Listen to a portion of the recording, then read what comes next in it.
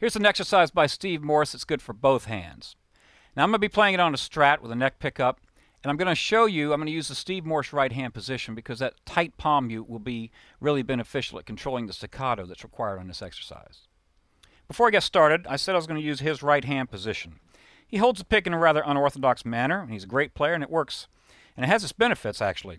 You hold a pick with your first and second fingers and your thumb, and then you pull your ring finger kind of into your palm, little fingers out, and it rests on the pickup ring or on the face of the guitar as your point of reference. And you also can apply a palm mute that's parallel to the bridge. You know, normally when you go to do a palm mute, it comes up at an angle and you can't get as tight a palm mute. This works out really well, and it also, your hand works like a real hinge against the wrist. It's real good for all kind of, single note things, one note per string ideas and whatnot, and obviously for all the fast single note work on one string.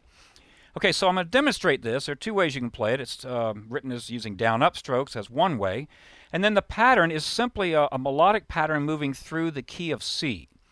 And if you look at the notes, you're starting off with, you have the F, C, and E, and then you just move each note up to the next note in the scale. So you look at that as being an F major 7, the 4 chord.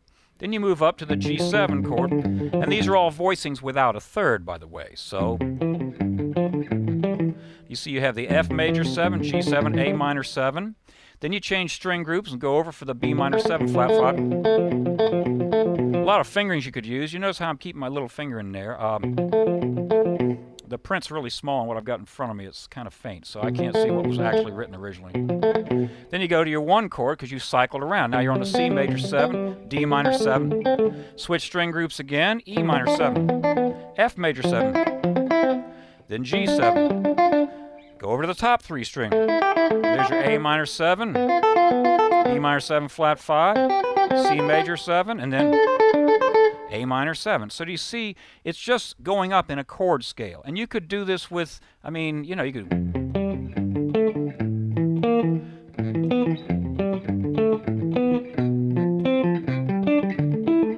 You see, I'm just going up in the key of C with a root 5th, 9th structure. That's just food for thought. You got to see the notes and work it out.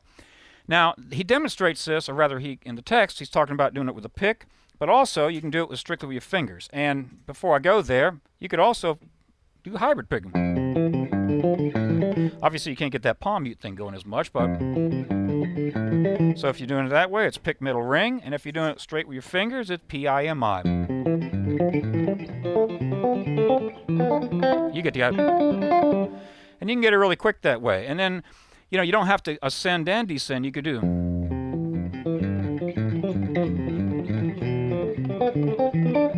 And you can even stay on the same string group. That makes it really comfortable. So there's something that's a little more angular, and it's a different kind of thing. And like he says, incorporate it into some of your solos. Take fragments of this, and it'll break up the regular scale monotony that can easily happen for us guitar players.